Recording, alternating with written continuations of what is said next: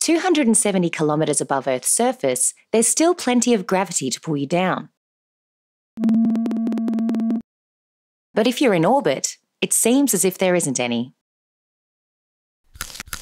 So if you leave your spacecraft to work on it from the outside, things go very differently from what happens if you do the same work down on Earth.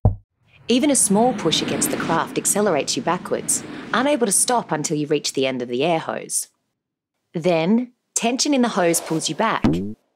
You can end up bouncing around in a crazy, uncontrolled dance.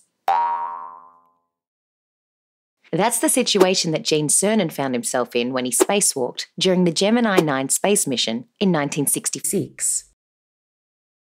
If he tried to turn a valve, it wouldn't move, but his body would spin in the opposite direction.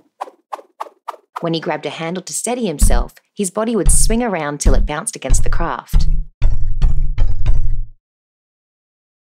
Fighting to keep control as he carried out his tasks, Cernan lost 5 kilos in 2 hours, sweating in his suit.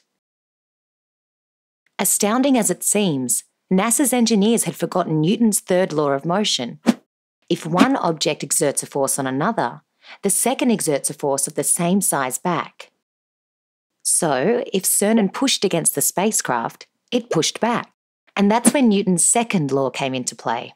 The force from Cernan's muscles onto the craft made it accelerate away from him, but not by much because of the craft's large mass.